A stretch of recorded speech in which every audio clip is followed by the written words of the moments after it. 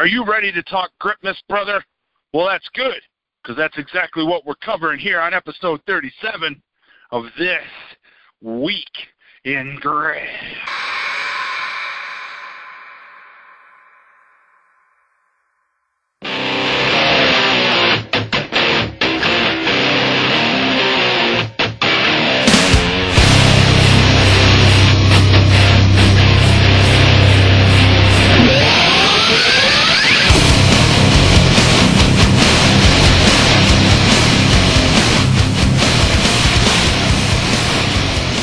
This is Jedd Johnson.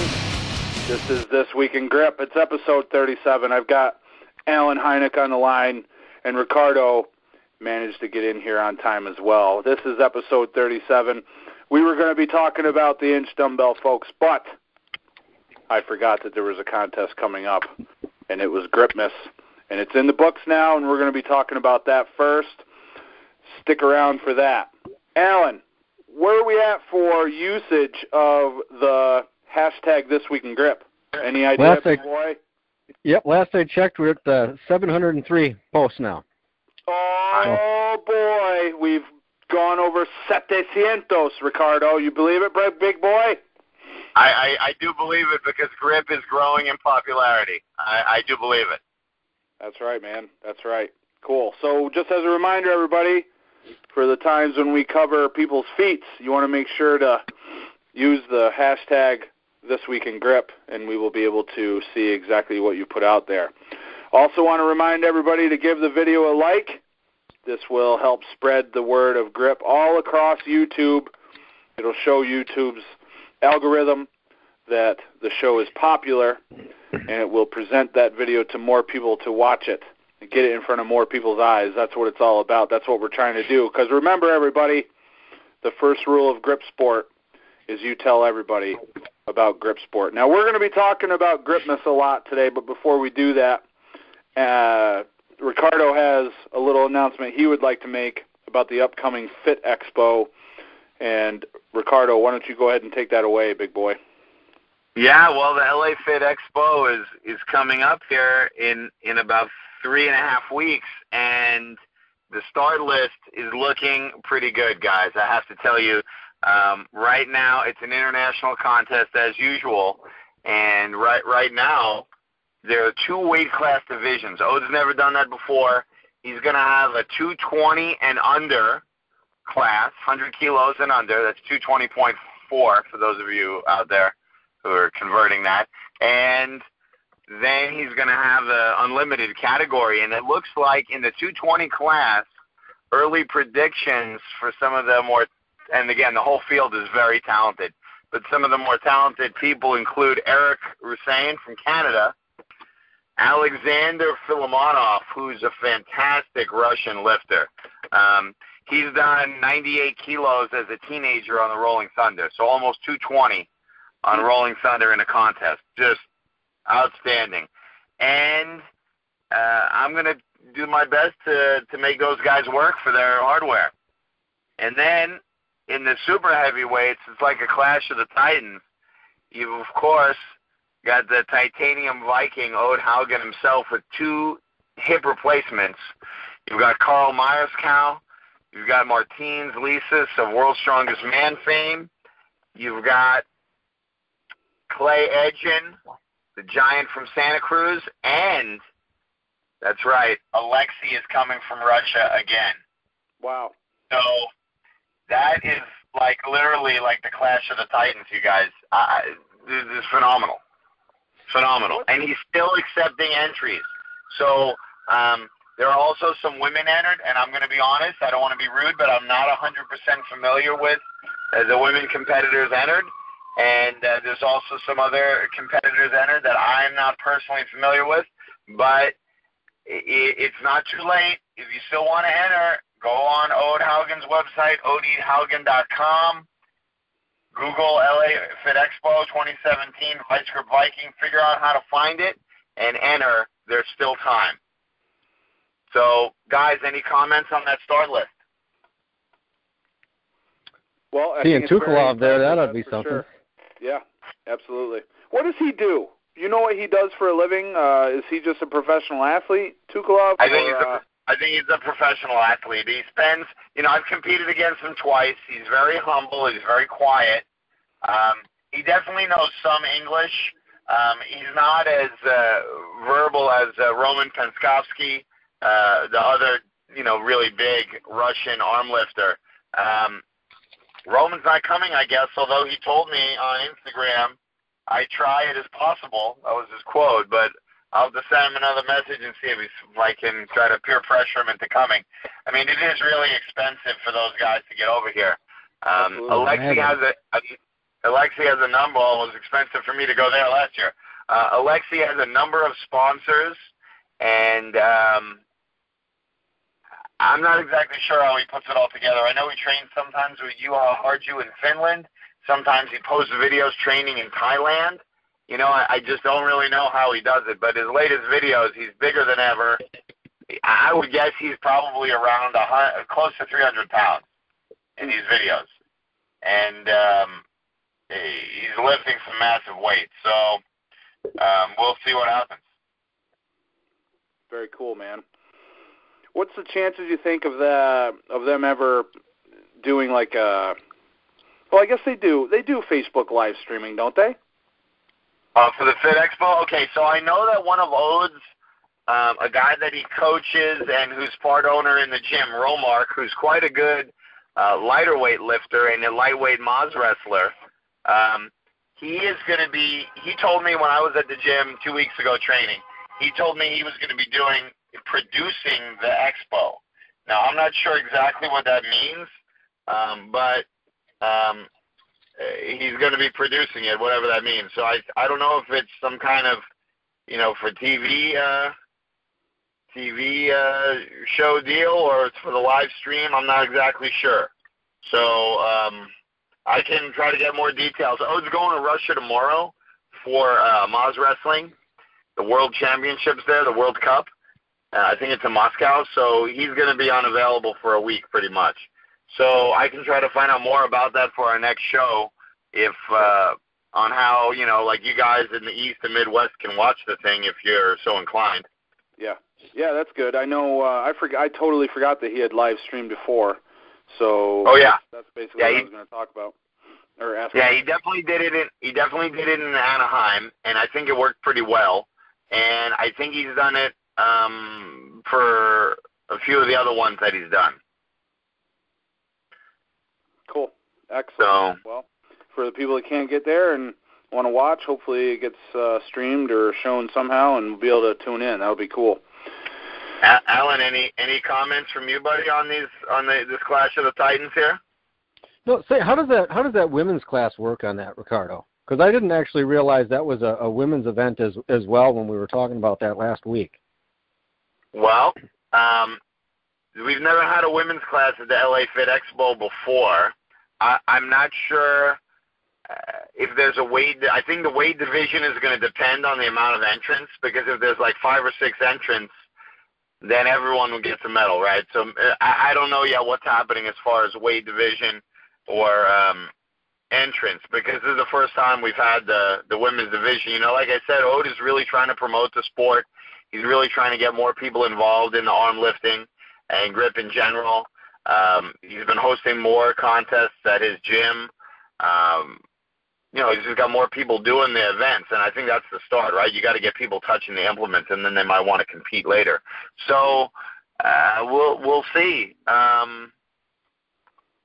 We'll see. I think it depends on the final start list, to be honest, you guys. And obviously the entry cutoff was Sunday, but he's still accepting late entries in the grip because there's space. If there wasn't space, he wouldn't be accepting late entries. But right. Sure. But yeah, I mean, this is if someone's wanting to compete with some of the big boys. I mean, between Alexi and Clay, obviously it doesn't include you, Jedd, but because you're not going to be there. But Alexi and Clay, I mean, a world record in the number 4 could go down. For sure.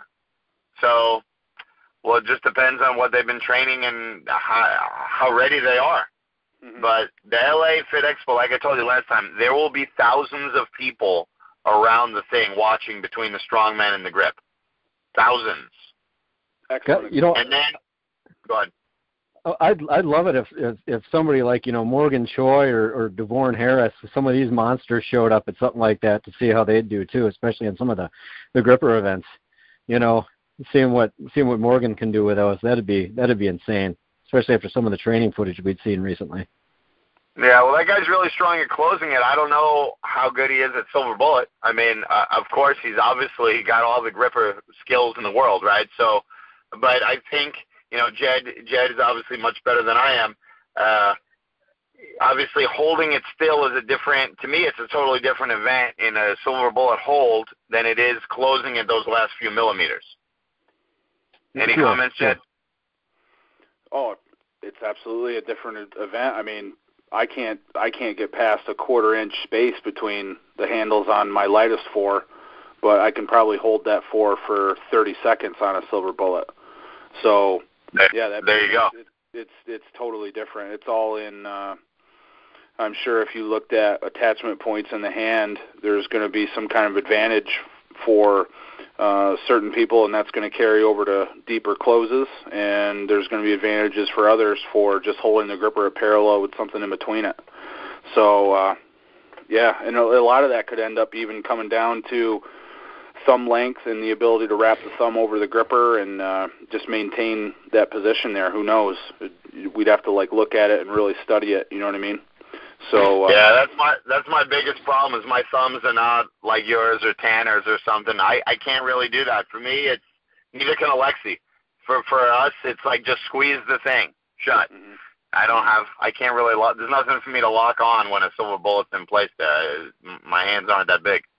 Yeah. So yeah, I mean, you're right. Everyone's got different strengths and weaknesses and talents. How much is your lightest number 4? What's it, about 200 pounds?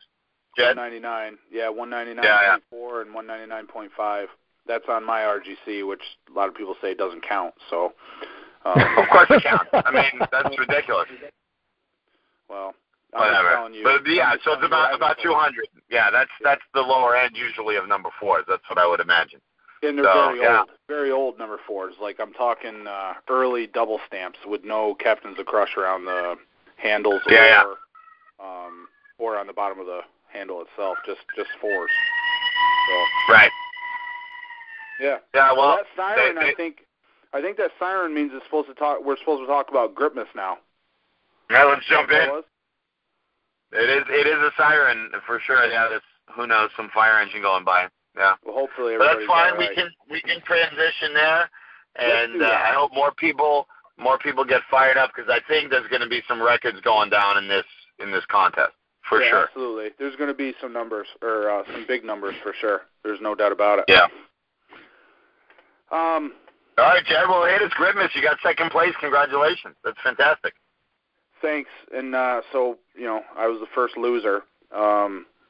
Whatever. I you did a great job. I mean, second place. No, I appreciate it. My injury held me back a lot more than I thought it would. It actually hurt. It actually was painful for me on the 2-hand pinch, which I was not anticipating at all. So that was a shot in the gut. But I wanted to go over the competitor list before we get to and the guy you lost to, it's not exactly you lost to some scrub either. So no. That's for sure.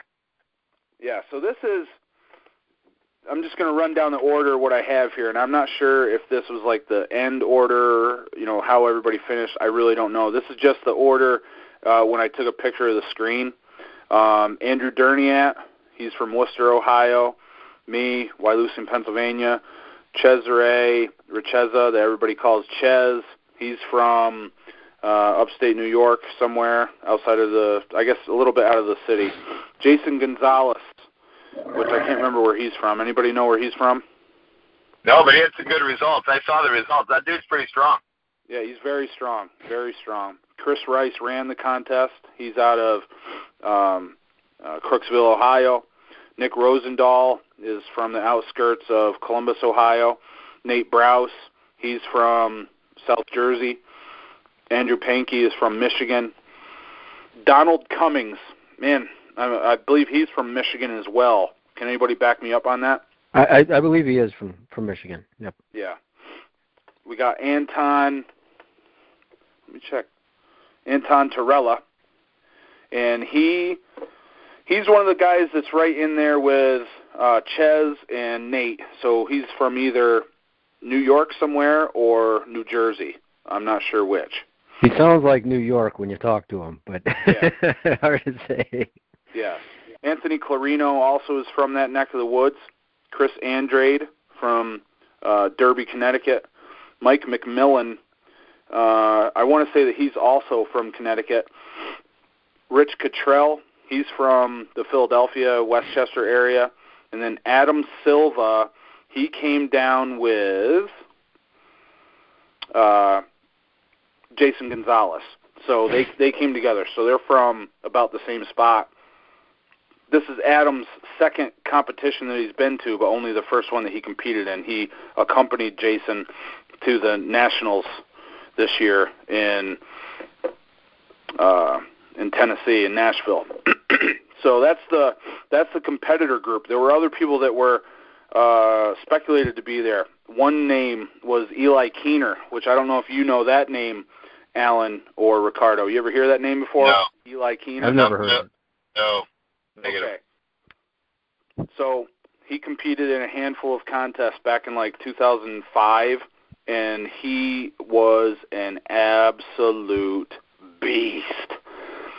Lifted the inch dumbbell along with his brother at the second night of strength at the Arnold Classic in 2005. Absolute beast. Rugged son of a gun. Hasn't been involved in grip in I don't know how long, probably 10 years. And for a while he was, riding around the country on motorcycles, I know. But other than that, I really don't know. I haven't really been able to keep track of him. But I was looking forward to seeing him if he ended up coming, but he didn't come. So could have really shook things up by showing up, but he didn't make it. And then there were some other names. Josh Hensey was going to be there, and I believe he had some kind of work thing come up, so he wasn't able to make it. But a good group, lots of perennial attendees here. Derniat, me, Ches. I guess this was Chez's first Gripmas, I guess. He's been to other Ohio contests. Rosendahl, been there since day one. Andrew Pankey since like the second one. And then Chris Andrade has come with me before. Rich Cottrell's come before. Really good group. The events were, first off, it was the Ivanko Super Gripper for the first event. The next event was the Euro two-hand pinch. Third event was the medley. And then the last event was a double sledge lever inside of a rack, inside of like a guide with a bottom pad and a top pad to measure the... That thing looks super cool, that setup. Yes. Looks super cool. That was a very clever way of doing that, a real safe way and repeatable, too. It kind of took some English out of that, so that was a good idea. Yeah, this is probably at least the third, maybe the fourth generation of sledge lever events that have taken place there. So this was without a doubt, in my opinion, the best one. And really? Kept things, cool. Yes. Kept things very safe, like Alan said. And it was very, I'm going to use the word standard. Meaning there wasn't a tremendous amount of variation in the repetitions that were done. So it was really cool. So I want to just comment on that, Jedd, because I think that standardized word is the perfect way to do it, because in that kind of event, it seems like it would be really easy to shave off some inches here and there on the repetitions, and that puts the judge in a real bad place. But since it had those bumpers, it's pretty obvious you got to touch the bumpers on the top and the bottom for it to count as a rep, and that makes it kind of idiot-proof. And it was a pretty nifty design, and I don't know the Chris Rice guy personally. I know he's spent a lot of time in grip sport and stuff, but he seems like he's had a lot of different design things. Obviously, he's real skilled at it, and that whole setup looked super cool. Oh, yeah, for sure. And, in past events, in past contests where sledge levering has been done, it's been, you bring it down to your head or the side of your head or your ear, and that kind of becomes a problem. There's been freestanding events where you have to try to keep your hand even with your shoulder, and it just never seems to happen. Right. So in this sledge lever event, there was a platform to rest your arms on, and that made it really nice. It was set up at a height that was a bit too high for some of the competitors, but then in order to take care of that variable, they were able to stand on platforms. And I uploaded a whole bunch of videos of the event today, but it was fixed on a tripod, so you weren't able to see that. So the shorter competitors were able to stand on either like 2x12 board or plywood. So it evened everything out quite a bit. So it's kind of like a preacher bench. Kind of like a preacher bench for sledgehammer inside that rack. Yeah, sure. Absolutely. Absolutely. You could think of it as like in the World's Strongest Man contest when they do a squat, and then like the bottom of the apparatus hits the ground and then they come back up, or the barbell hits like a platform and you go back up. Yeah, that's perfect. For sure. I don't know if you guys saw any video of the Ivanko Super Gripper. I've been trying to upload the shortest videos first because the first one I put up was the medley, and it was just so long it took like over an hour for it to upload. So I've been trying to get some of the shorter videos up. Yeah, it's just my internet man. It's so bad. But if I'm assuming people know what the Ivanko Super Gripper looks like. If not, you can either search for it on YouTube and you'll find like old videos of mine, or you can just Google it and you'll find pictures of the Ivanko Super Gripper. So the way the event is done is there's two handles. One is a fixed handle and one is moving in your fingers. And the event is done completely the opposite of what torsion spring grippers are done. So instead of the widest part of the gripper spread being pointing down, it's actually pointing up. So it's like doing an inverted gripper close. And the way that the way the repetitions were completed was when the handles got close enough, they would set off a flashlight that was mounted to the bottom of the handles. So there was a nut on the moving handle, and then on the fixed handle there was an open-ended flashlight with a lead there, and when the nut and the lead touched, the flashlight was supposed to turn on. So if you got the light on... That's so cool. Mm-hmm. Well, it was cool for most people. For some reason, and we couldn't really figure out why, when I was taking my attempts, the bolt was touching the lead, and the light wasn't going on. So we don't know what the problem is, but it was frustrating for me because of my right ring finger still being injured, I can't close the gripper. So I had to go left-handed. So it was very, very awkward doing it that way. I did train it left-handed, and I trained it without the flashlight, and I was making sure to go deep enough so that I was actually touching the handles together as deep as I could, because I left the attachments on. They were just zip ties that hold the flashlight in place, and I was touching the zip ties together. So, that should have been accurate enough to carry over to the contest setup. And I think it was, because I was able to bury the handles, and I was able to, on my first attempt, I buried the handles, the light didn't come on. On my second attempt, I buried the handles, and I turned the gripper in my hand, which is actually not too easy, and I could see that the bolt was touching the lead, but it wouldn't go on. It didn't go on again on my third attempt. That one, Chris Andrade said he saw it was touching. And then finally, on my last attempt, the light turned on. So, I mean, it made it kind of tough. You know what, Jedd? Yeah, what? Is it possible that because you did it lefty, it made it touch at a weirder angle compared to probably everyone else's righty, and maybe it had to do with just just like Iron Mind has the left turn grippers, which work a little differently than the regular ones.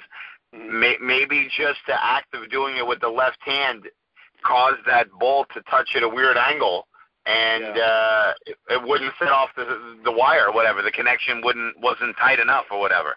That is completely possible, dude. I don't remember, but I don't think anybody else went left-handed. So I really don't know.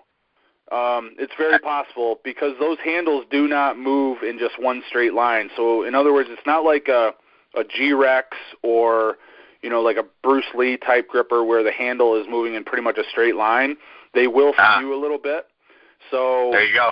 But still, it's metal touching metal. So I was assuming that it would complete the circuit, but it wasn't working for me. So I ended up starting off at 6.5 points using the proportional scoring.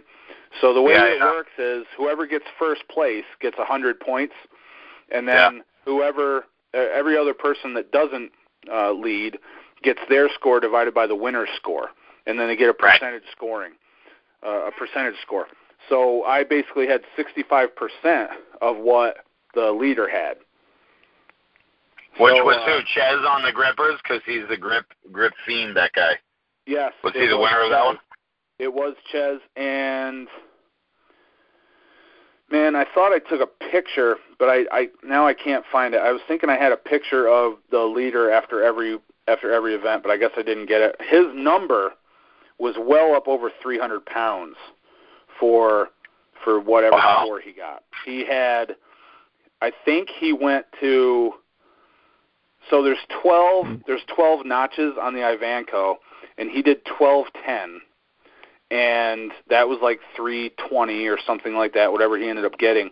He tried 1211, so the springs were up in the hardest setting, all the way to the 1211 combination, and he didn't quite get it. It was pretty close. It was good effort, but he didn't quite get it. But he was already in first place at that point. And then this Anton, who people may not have heard of, I believe he finished in like either second or third place on this thing. His crush was super, super impressive. Wow. And I asked him, what are you, basically you're doing a TNS on, it's very similar to doing a TNS on a torsion spring gripper, a table no set. And I asked him what he's getting, and he's only getting like a 2.5 in training. So I can just about TNS a 2.5 left-handed. So he and I were close, but he still ended up beating me by like 80 pounds. So there still seems to be something off with that gripper. So I don't know if you've ever played with anything like that, Alan. If you've done. I was actually just I was just looking that up for the purposes of people that might not have heard of it. And if you Google search Ivanko Super Gripper, the first thing that pops up is something on Amazon. So it's really easy to access, but then followed by some YouTube videos, and I can see, that gripper that doesn't necessarily ride in a track or anything like that. It's more like a pendulum. It's fastened at the top, so it looks to me like there could be a fair amount of play near the bottom. Right. So what Riccardo was pointing out in the phenomenon that you were experiencing, it looks to me like if it was geared towards the right-handed gripster, if you will, that if somebody put it in their left hand, they could be inclined to make it walk a different direction than what it would have been set up for.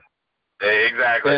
And I mean, it just happens to be a flaw in the design. It looks to me like it should have literally a track at the bottom, like they could incorporate that even. But no, it looks like it has a fair amount of play. And even looking at the prices, I didn't realize that's actually a quite inexpensive gripper. So that probably explains some of that manufacturing to it. So I think that's probably part of the case. Yeah. So, but I've never held one in my hand. I thought they just looked kind of weird for me. It's something I can't warm up to the point of putting it in the ad cart thing on Amazon, I guess, at this point. But it's, I guess it is what it is. Bigger fan of the torsion spring ones, I guess. So. Yeah. Yeah, I'm with you there. It's probably a good training tool, out of season or portable if you're traveling or whatever. I have one of those Robert Baraban adjustable grippers. I don't use it that much, and I did take it when I went on vacation. But I think if your goal is the Iron Mine type grippers or Mash Monster ones, you got to play with those. You got to use those regularly. Those other ones are not the same. Right. So, Jedd, hey, let me ask you a question before we go to event 2. What's your perception of the percentage scoring? How do you like that as far as running meets as opposed to first, second, third, fourth, fifth? Why do you prefer it? Tell us why. I prefer it because you're rewarded for your performance more accurately. So what I mean by that is if you blow somebody away with percentage-based scoring, you get rewarded for that performance in the scoring because you finish at a percentile, if that's being used properly, much better than the next person down. It also enables you to make a comeback in a lot more efficient manner. And that's what I'm going to talk about when we do go to event 2. What I don't like about strongman scoring is that I can, let's say on two-hand pinch, I lift 250 and the next person gets 200. Well, I did 25% better than them, but I only get 1 more point than them. Right. So, or those numbers might not be correct. I'm not a mathematician, so don't hold that against me. But I like the percentage-based scoring for those reasons primarily. Now, strongman scoring is a heck of a lot easier, man. There's no math involved, but if you're using a Excel spreadsheet, you can tie all those formulas in there to be done automatically. So it takes care of that for you. And really, the math is not that hard. So, I definitely prefer it over the strongman scoring. Yeah, I was just curious because Ode is going to be moving to the percentage-based scoring for the arm lifting contest. We're going to be trying it out this time, and it does reward. It's almost like getting extra credit on a test, right? It does reward you if you go above and beyond and if you have one event where you're much stronger in the field, the competitors pay for it. So it definitely is good. If you're very good, it treats you well for sure.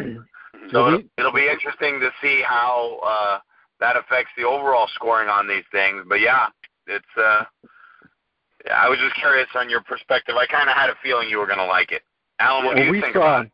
We saw that phenomenon at Living Legends this last time around, where when Andrew Derniat came in on the axle and blew everybody away.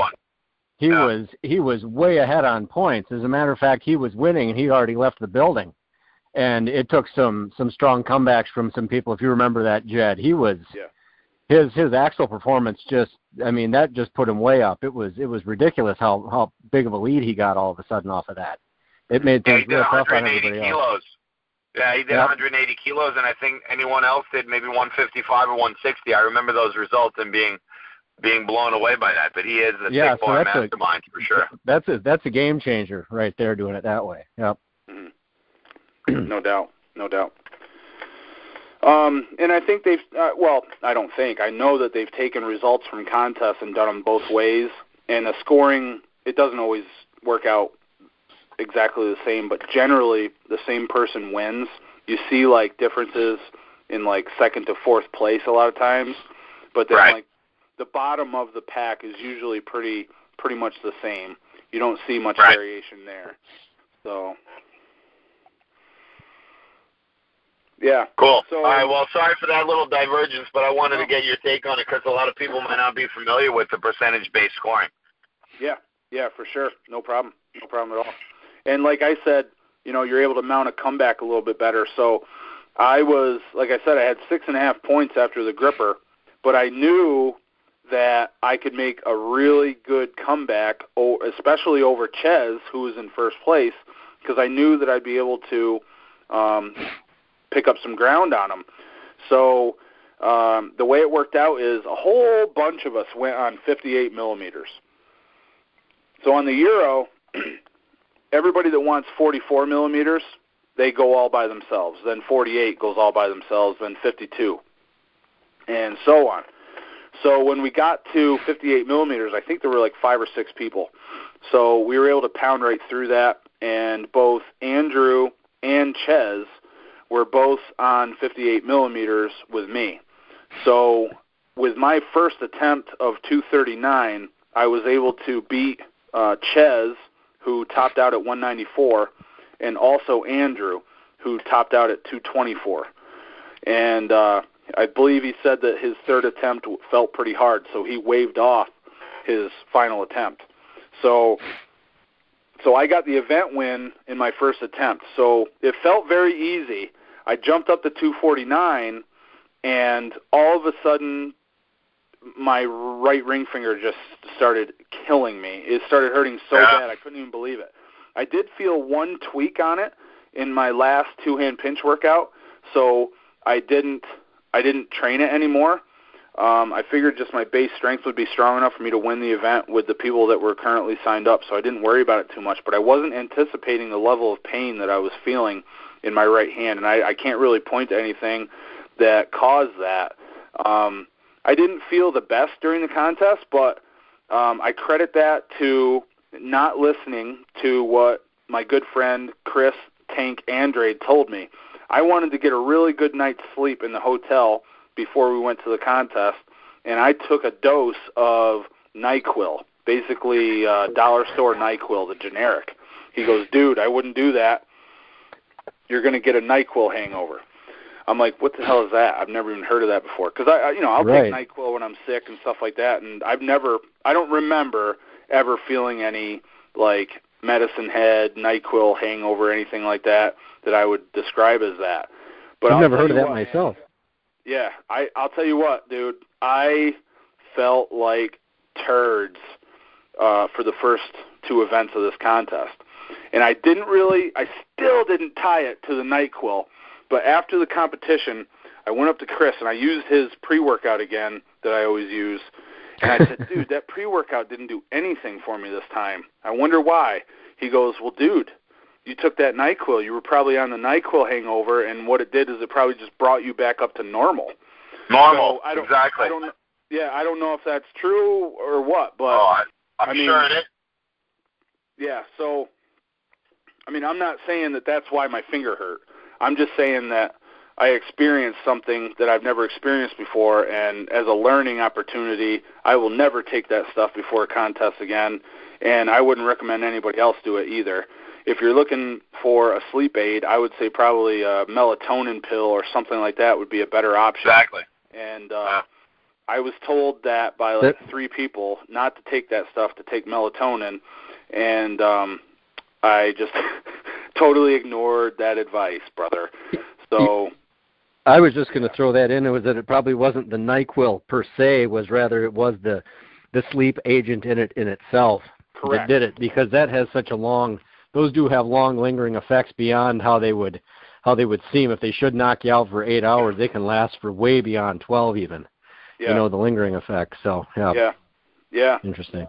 So live and learn, dude. That's another lesson that I've never experienced in my almost 15 years of grip sport competition. So hopefully that's a takeaway for everybody listening. So go ahead and take that lesson and give us a like on the video, brother.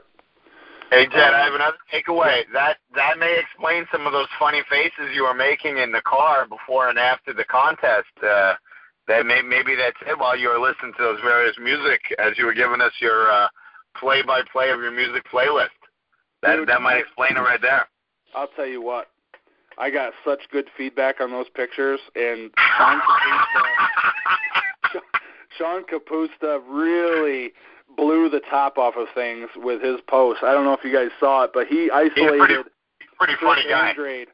Dude, he isolated Chris Andrade in 4 of the pictures. He stacked them all up against one another, and he basically made the best meme that I've seen in like the last 6 months. When you're always ready to drop a body. Yeah, I was hilarious. The Capusta guy, I don't know him, but I have interchange with him on Instagram frequently. He is a funny guy. He's freaking hilarious. Well, that was definitely, the high point, man. When you're 4.5 hours into a 6-hour trip, and you're looking for anything possible to entertain yourself. I thought I had it going good enough by uploading those pictures, but then he totally took care of business with that meme. And I had to do a screenshot and share it because it was amazing. Yeah. All right, event 3, Jedd. Event 3, the marathon medley. Yeah, dude, that's the medley. So Gripmas is famous for having just absolute marathon medleys, like you just said. It's a 4-minute time limit, and you never know how many challenges are going to be in the event. Last year at Gripmas, I was not there, but I know that Chris had built some climbing wall, campus board style stuff into his gym and incorporated some of the climbing tests into the medley. And if I can remember what they were, I can't tell you what difficulty level of the campus board they were on. Maybe somebody can post that in the comments section below. But one of them was doing a pull-up on the campus board. One was going from level 1 to level 6 on the campus board, climbing it like a ladder. And then one was going from level 1 and then touching level 6 with one hand. So kind of like you were like heaving your body up to get your next grip hold on the rock above. So, and if you did all 3 of those feats, you got 8 points. So right there, those were 8 points that I was not even going to try due to my finger. But going into the medley, I ran some numbers. I went over to the competition score sheet, and I plugged in a few things. And I figured, Andrew had done the count, and there were 64 possible points that could be attained. So if you topped out on everything, you could get 64 points. And what I mean by that is, in some cases, if the discipline were block weightlifting, then you would have 3 different block weights that you could pick up. And if you picked up the easiest block weight, you got 1 point. If you picked up the medium block weight, you got 2 points. And if you picked up the hardest block weight, then you would get 3 points. And it was like that throughout most of the medley. Not all of it, but most of it. So if you did the top level feat of all of those challenge disciplines, then you could get 3, and you would maximize your score. So figuring a 64-point possible total, and then 8 points that I wasn't going to be able to get, I was figuring that if I got 50, and that if Andrew and Chris got 45, because I think Chris was in 3rd place at this point, Chris Rice, I would be able to, I can't remember if I would pull into 1st place all by myself, or if I would have been just a fraction of a point behind Derniat. I can't quite remember now. And again, I thought I took a picture of it, but I can't find it, so it must not have registered properly on my phone. So I have to apologize for that, because that would have been a lot cooler of a story if I would have been able to capture that, but I didn't. But as it turned out, the way that the scores turned out, 50 was not going to be enough, because this beast Derniat got 54 points. I saw that in the thing. Yeah, I saw that. He ran the table on the campus board. He did the 20-pound sledge lever, which I didn't get, so that was another 3-pointer that he got to my 2. Then let me ask you this, Jedd. What foiled him? What foiled Derniat out of the 10 points he didn't get? What was the stumbling block for him?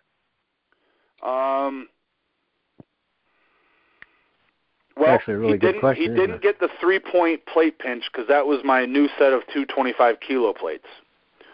And I didn't get that either, so that both foiled us. In fact, I didn't even try it. I doubt he did either. What else foiled him? I believe... Was it a flask or anything? I saw several flasks in one of the videos. Yeah, I'm sure he can lift the blobs and all the dumbbells, because he's very good at that stuff. I'm curious as what his quote-unquote weakness is, if anything.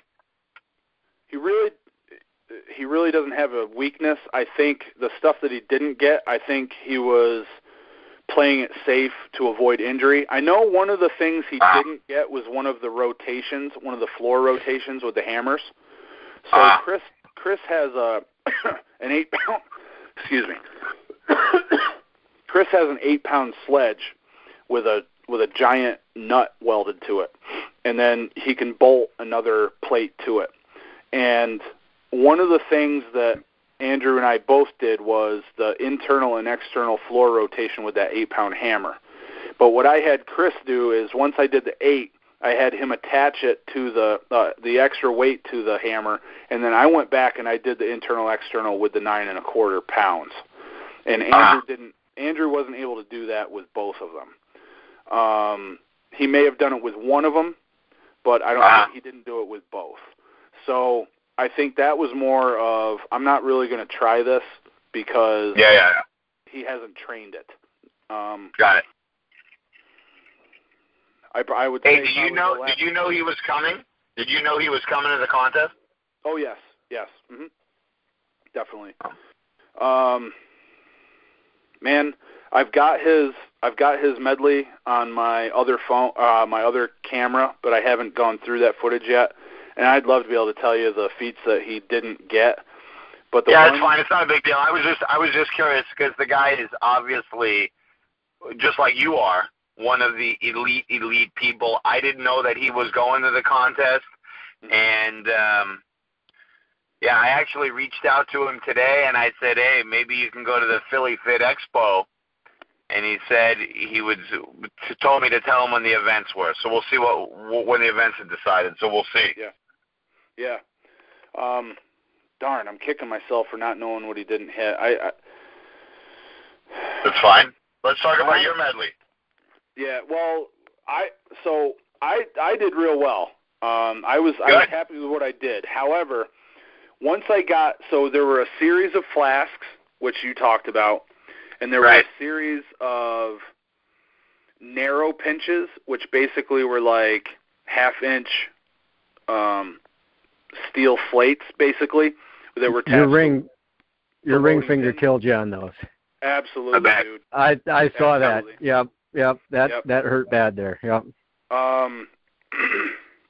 I was trying to find positions where I could either curl that finger or even leave it off the side of the implement. And then like overload my left hand. But it just wasn't possible.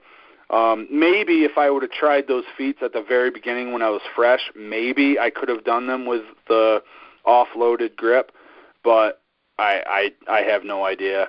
So I would say I missed top points on the narrow pinches, on the flasks, and there was a 3-point climber pinch, which is a piece of square tubing attached to a loading pin, and I couldn't do that either, and there were no lighter options. So that How heavy was that one? I saw that climber pinch block in there by the flasks, and I was curious how heavy it was. Yeah, I'm not sure, man. I want to say it was probably 200 pounds, maybe a little bit more. I'm not sure. I just couldn't do it. I couldn't do it. And was that a 4-inch bar or a 3-inch bar? What's that, the climber pinch? Yeah. No, more along the lines of 2-inch, maybe 2.5. Okay. In that range. All right. Yeah. I dare say that if it were 3 inches, I might have been able to get it because it would have changed the angle on the finger. Hand. Yeah. That really thin, like how you had it, it almost leaves that part of your finger unsupported, and that would have put a lot of strain right on that pulley tendon you've been having the trouble with. Yeah, if it would have been wider, you could have got a better purchase, and you probably wouldn't even felt anything, I would have guessed. Yeah, but leaving it kind of hanging in the air. Once you see some of the feats I did after the contest, you guys are going to say, how can this guy possibly be hurt? But those disciplines, those wider disciplines, caused me no discomfort whatsoever in my hand. Thick bar, it's almost completely unnoticeable.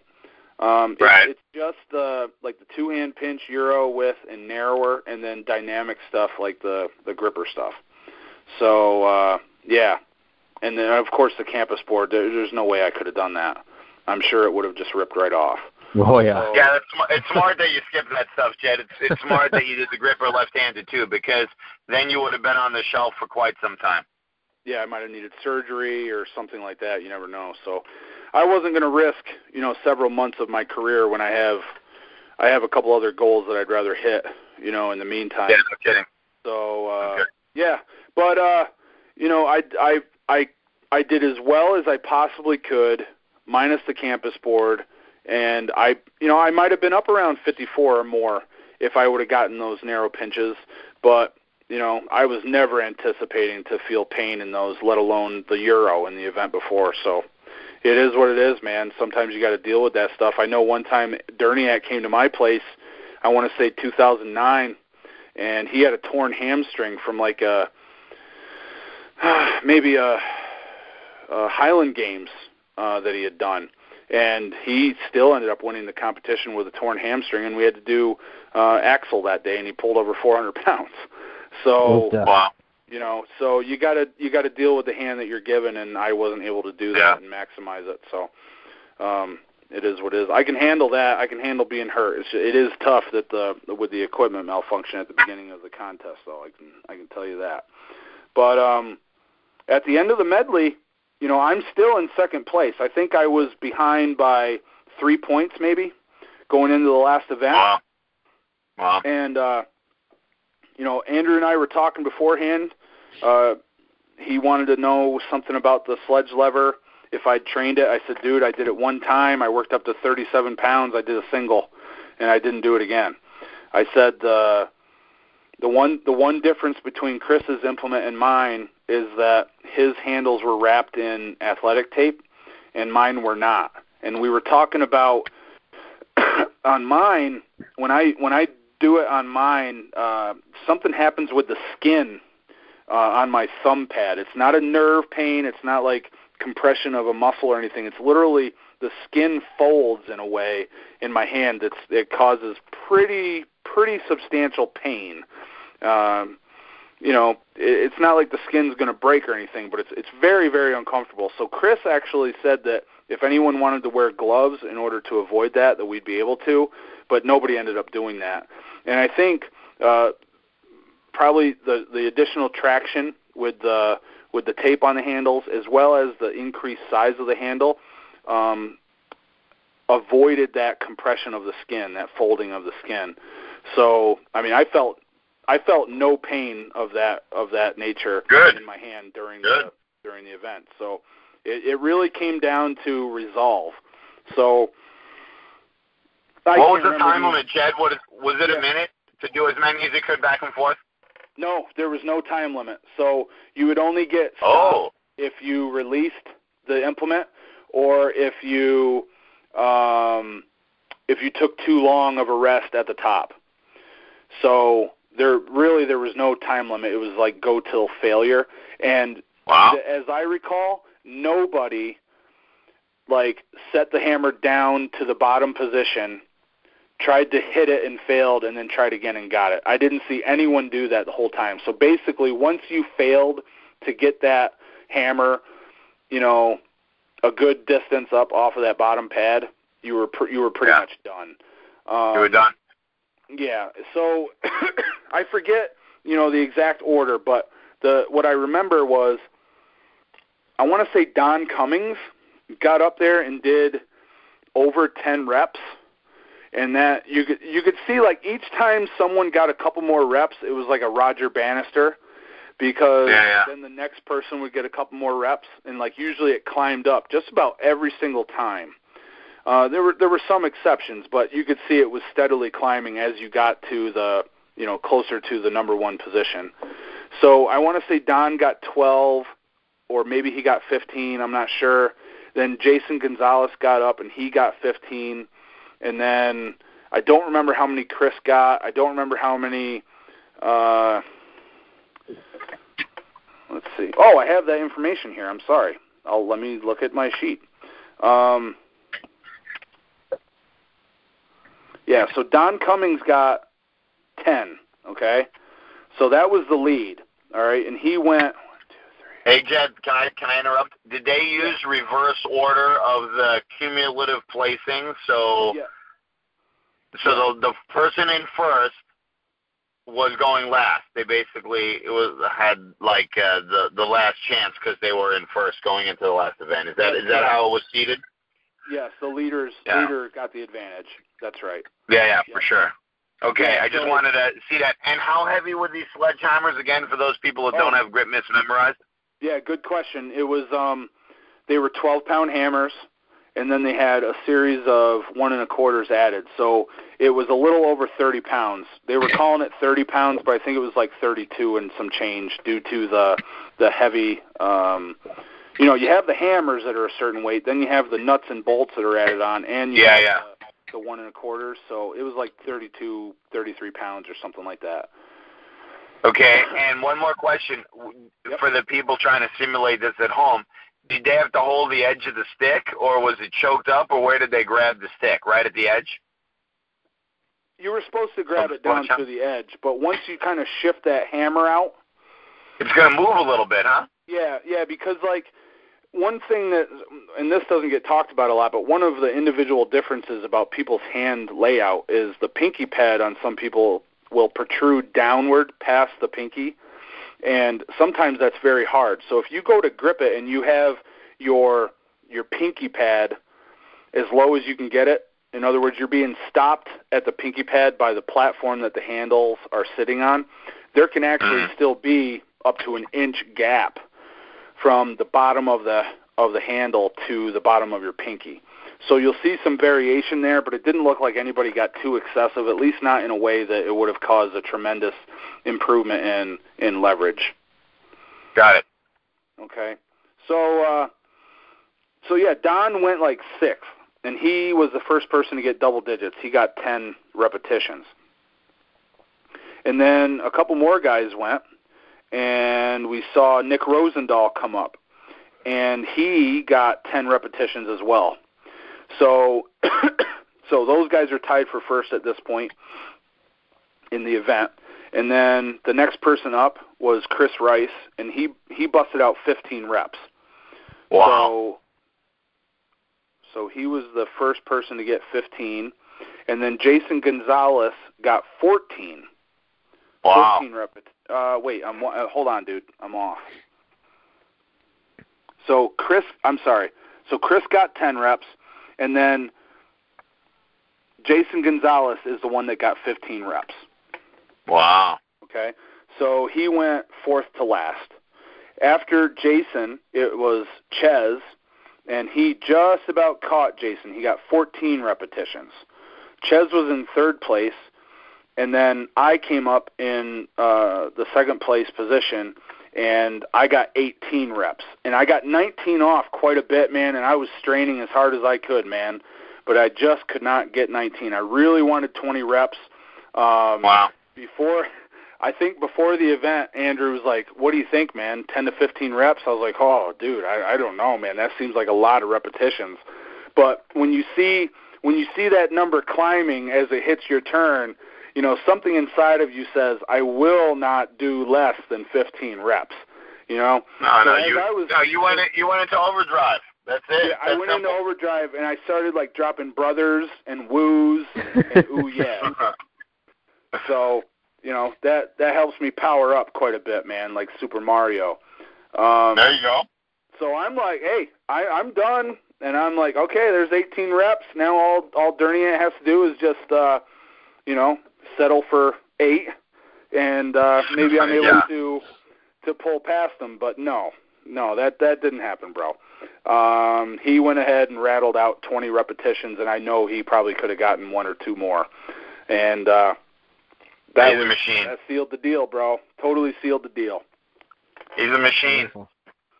No shame in losing to that guy. The guy is a stud. That's why I hope he goes to the Philly contest there. I'd love to meet him in person. That would be great. And you, of course. Yeah. Alan, you got to go, bro. Alan, you got to go to Philly. End of April. Yeah, we'll see. Make it a vacation. There's a lot of nice things to do. You and your wife can go. You can take in downtown Philly. You can look at the Liberty Bell. There's a lot of things to do there. Yeah, last time I was in Philly, it cost me $100 to park my car for an hour. So I'm still a little PO'd about that one, actually. Ooh. That doesn't sound good. That sounds like a story for a different time, possibly with possibly I think not I mentioned it on this program. Story. Right, yeah. I get to blame it on my wife, though. So. Well, there you go. It's always easy to shift the blame. That's good one way to do it. Wow, $100 an hour. That's worse than New York City parking, Alan. That's where I'm from, New York City. Yep. That's I worse. did not have a good time in Philly, I'll tell you that. Oh, man. Ouch. Maybe you could do some live commentary at the Fit Expo. That would, you know. Oh, yeah, that'd be a lot of fun. Well, something to think about. What else? Right. Did you guys have any other questions on Gripmas? Because, maybe you brought up a lot of good questions, Riccardo. I don't know if you had any, Alan. You brought up details that I wasn't able to think about on my own. So you and Andrew Derniat didn't decide to have a 10-minute inch face-off? See who could get the most reps? Nothing in the tank for that kind of thing? Fried. We did not. I would have liked to. Like I said, man, I had some energy left. Like I jumped out. I busted out of my NyQuil hangover by that point, and I was doing feats of strength well into the time that people were polishing off the pizzas. Like I got like sloppy seconds on the pizzas, dude. Like they were all that was left was like, they were circular pizzas that were cut up into about 90 pieces.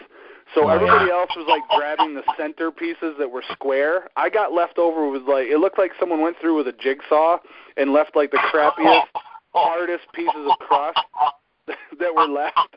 And that's what I was able to hit. That's the stuff that's supposed to get thrown away. Yeah, it's not even pizza at that point. That usually gets tossed in the trash can, and that's what I was left with.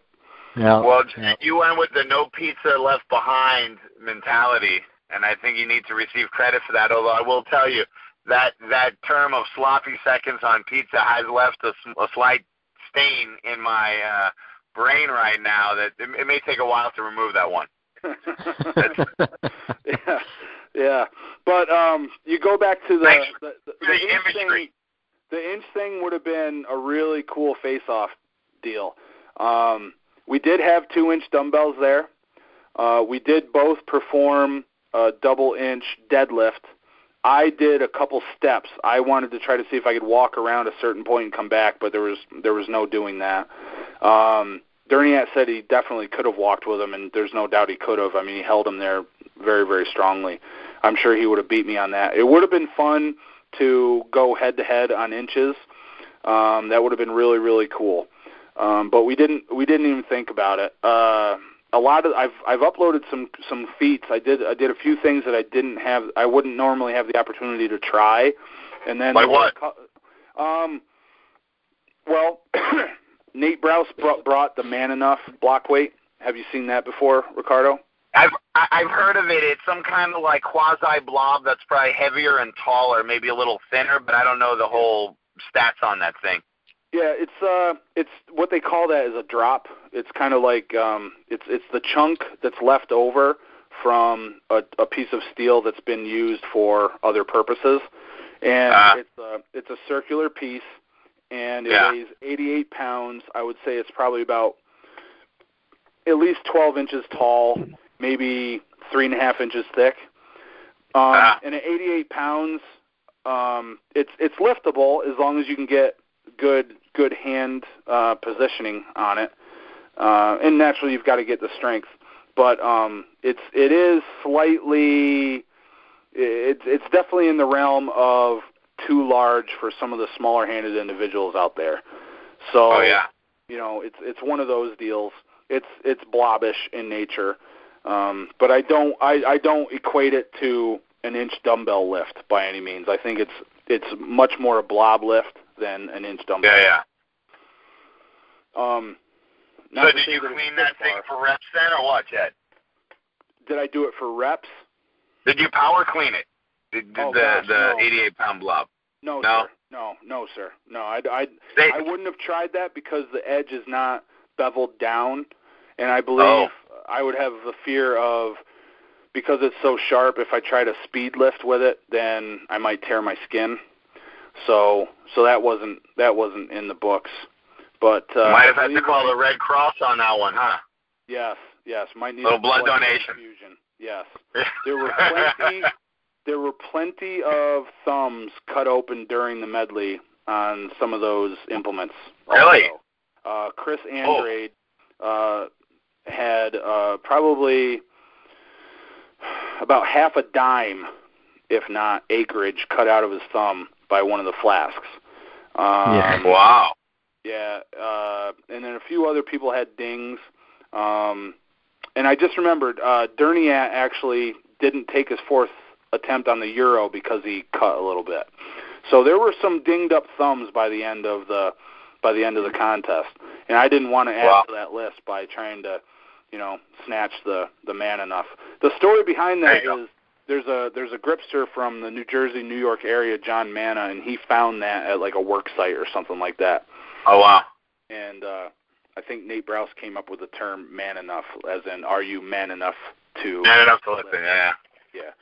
Well, it was cool. There was a 125-pound not fat bastard, but Selene iron baby inch there, and I worked up to a clean and push press with it, and then also I eventually snatched it as well. So no broken heads off of dumbbells this year then, huh? No, and I did try to clean the Gracie. What he's referring to, Riccardo, is 2 years ago when I was at Gripmas after the contest was done, I tried to clean the Gracie bell, which is a 147 thick bar inch style dumbbell that was made out of the giant like cannonball looking shots that are used to clean out the hardened concrete in the spinning concrete trucks. You know what I'm talking about? The drums. Yeah. Someone welded a handle onto those. His name was Weldon Stogsdill. And Chris Rice owns that Gracie bell now. Last year I tried to clean it. It dropped and the weld broke, and it actually broke the implement. This year that was not going to happen. Someone put a weld on that. It was one of the most beautiful welds I've ever seen in my life. I don't know who did that, but it was fantastic. And I did try to clean it, but it just wasn't there. I did some combo lifts with the inch and the blob. I want to kind of sit on the one that I did because it was kind of a misses or just warm up. So I want to save that video for the YouTube page. So cool. There's a little teaser for everybody.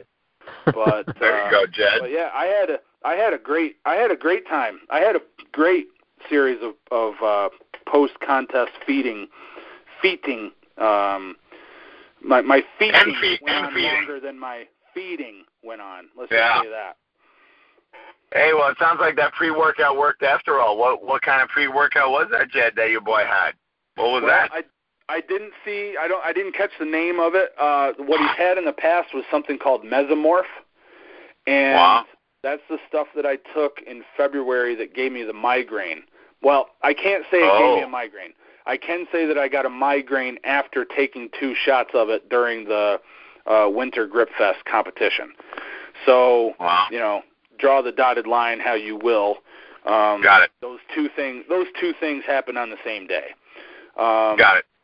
I refrained from taking the second shot at South Jersey 4, and I turned out all right. But without a doubt, it's the best tasting pre-workout type of supplement that I've taken, as far as like something that's supposed to really get you kicking. And I just don't know if it was Mesomorph that I took this time. It probably was. I just didn't read the jar this time. It would be good to know that for the people out there that know the amount of stuff they need to take to snap out of a NyQuil hangover, though. Mm-hmm. That could be useful information. Yeah, if you're trying to take a test, a finals test at school, and you've been up all night with a head cold and you wanted to take some NyQuil to get some sleep, Mesomorph might be the thing you want to take in order to do the trick. Yeah. That's it. I'll know, Jedd. We actually start finals week tomorrow. I'll know if any of my students, if I just hear a bunch of snapping of number 2 pencils tomorrow during class, I will immediately know that someone was on the Mesomorph. So thank you for pointing that out. I'll be ready for that tomorrow for our finals. Yeah, for sure. You're welcome. What else? Anything else? Oh, let me say this. Let me ask you this, and I'd be interested in hearing from the rest of the people listening to this, and you can leave a comment below after you hit the like button on the video, please. Does anyone know if anyone has picked up the inch dumbbell in one hand and face levered a 20-pound hammer in the other hand? Oh, that sounds very hard. There's going to be some people trying now, I'll tell you that. Well, I've never heard of it, though. I've seen it. That sounds like a ridiculous combination. And it is. I know that Haru has done, I believe, a 12-pound hammer while holding an inch dumbbell. I know that I've seen videos of him levering a hammer while he held on to the inch. The question is what the hammer was. I don't think it was a 20. I asked Andrew to give it a try because he successfully levered the 20-pounder in the medley, and I did not. So I at least wanted to give him the opportunity to try it first. In fact, I don't even think I bothered trying it because he missed it. He was able to control it on the descent very well, but once it got to the forehead area, he lost it. And he said, I'm fried. So I then tried inch plus 16-pound hammer, and I was not able to get it. I don't know how it turned out, to be honest with you. I'm blurry with my memory. But it's very, very hard. And you would be surprised at how hard it is to manage that tension on both sides of your body when you have to control the descent of a giant hammer coming at your face. It's really amazing. Right. Yeah, the whole face levering of sledgehammers is not something that gets me fired up to go in the garage yet. I got news for you. That is not like, to me, it doesn't seem like a fun activity. I mean, I'm sure it's great. I'm sure your wrists get super strong, but that does not. There's plenty of other grip feats I'd rather work on than attacking my large forehead with a piece of metal. I echo your opinion on that, but I will also say this. You would not believe the positive feedback that the double sledge lever got at the competition. Yeah, you know what? I would. It's different, though, because it's got that safety. It's got that bumper system, and it's on the preacher bench. No, I would actually love to try that. I don't know how good I'd be at it. Probably not very good, but who knows? I have been playing around a little bit with some sledgehammers in practice, but yeah, that I think it's a different kind of event than you stick your arm out and you gradually let this thing go towards your face, and then you got to have the horsepower to reverse it. That's no joke. Any of those sledge feats, no joke at all. Yeah.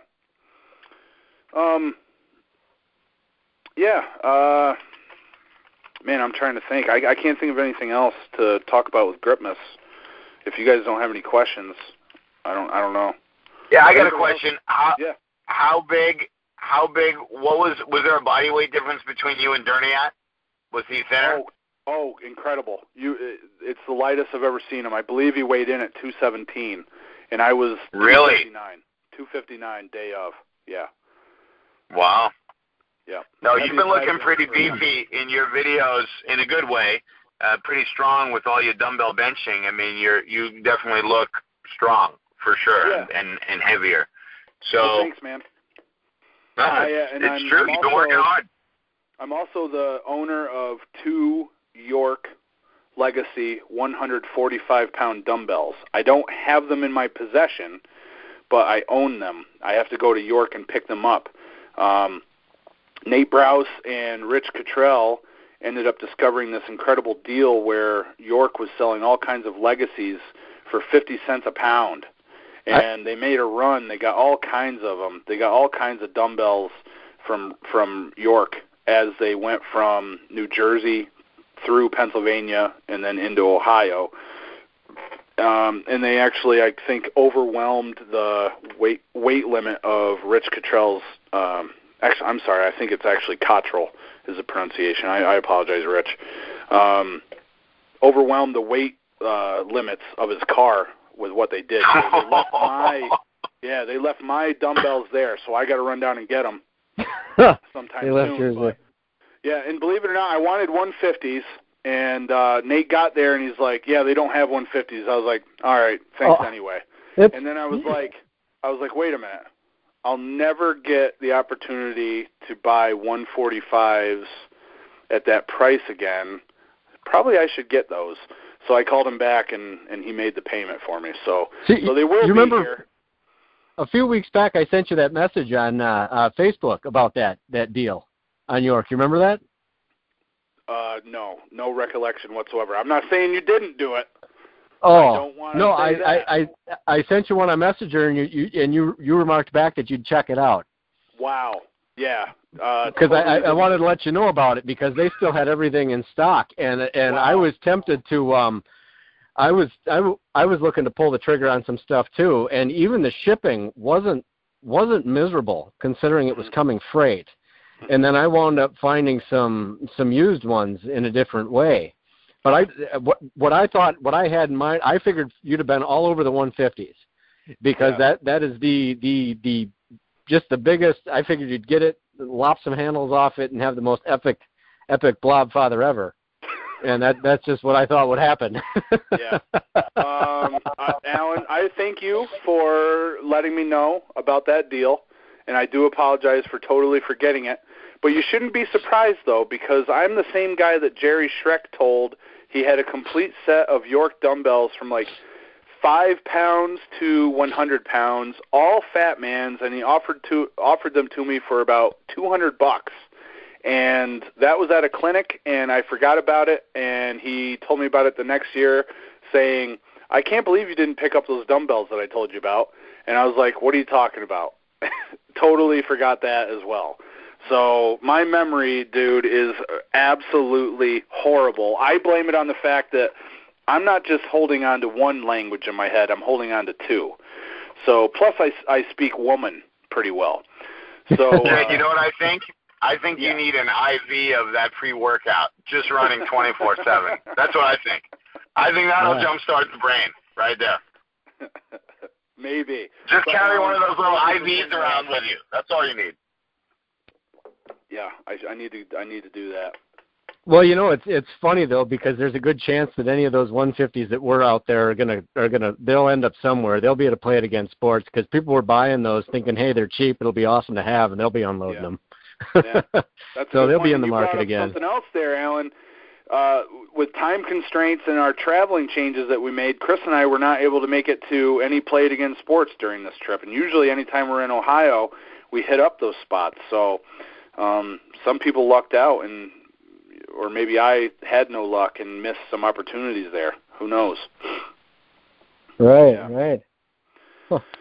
But yeah, so that's Gripmas 2017, guys. If anybody else has any questions, feel free to leave a comment, and we can talk about it in a future show, hopefully. One thing I thought maybe we could give some recognition before we wrap up, guys, and maybe just point out the feat of the week that you've seen over the last 7 days. What do you think? I have a tie for 2, I guess, but if somebody else wanted to go first. No, Alan, hit it. Go ahead, dude. Okay. Hit it. Well, so James Rodriguez because I have a feeling that the one that I was going to mention is in your tie. So go ahead, Alan. Okay. Well, James Rodriguez, his 225 kilogram plate pinch. Yes. That was up there, fantastic. and then Phil Kashaba lifting the inch dumbbell. Oh, those were my 2 for top. I didn't see that, dude. When was that? That guy dominated. He does not look like a big guy, and I don't mean to pick on him, but I don't know how big he is, but he's that's not about that a body big. weight lift for him. That's about a body weight lift for him. And that guy's crushing grippers beyond that too. He's a phenom. He's up. We just don't see a lot out of him, but he's doing all the big things that everybody else is just putting out there. You know, this was that was a just one of his fantastic teasers. lift. I mean, James's plate pinch. I mean, 4 or 5 people have done that, maybe less. I don't know. Not many people can do that. He's been killing it lately. Oh yeah, he's training super hard. Yep. Yeah. But yeah, that I did see that inch dumbbell lift, and I'm not really familiar with him, but I saw a not that huge man picking up a huge dumbbell, and it was very impressive. He dominated it. It was domination. Yep.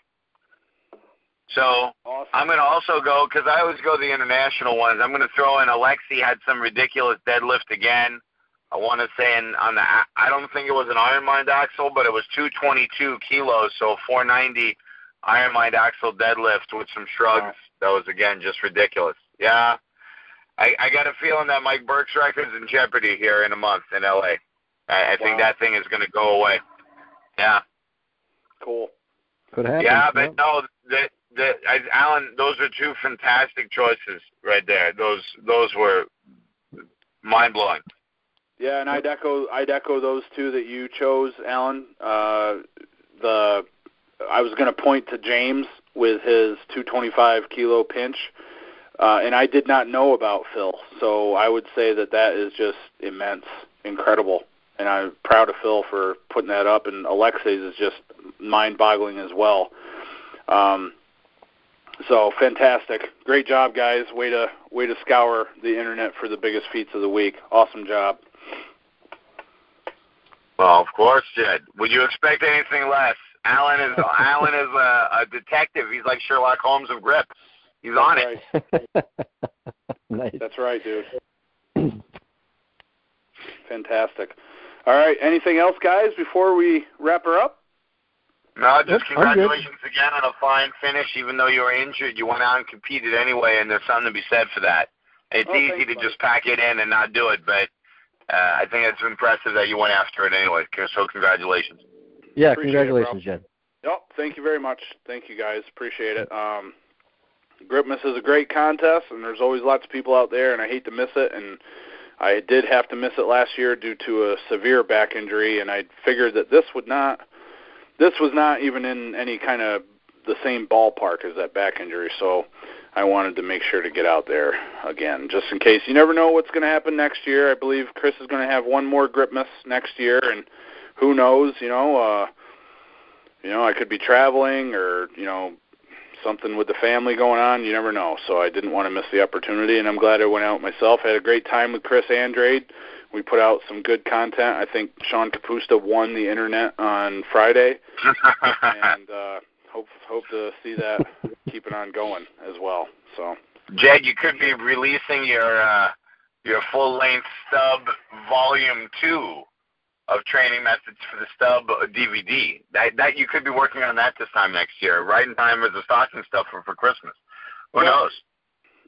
It's funny you mentioned that about the Stub, dude. You're going to be seeing something coming out very soon about the Stub, and I think it's going to take the grip world by storm. So I want you to sign one, the Stubologist. I want a signed copy of it, the Stubologist. You got it, buddy. You got it. All right, dude. I think that's it. Alan, why don't you take it away, big boy? All right. Well, that's episode 37 of This Week in Grip, the Gripmas recap. Make sure you comment down below. Everybody like, share, subscribe, tell a friend, and we'll be back next week with another one. We'll see you then.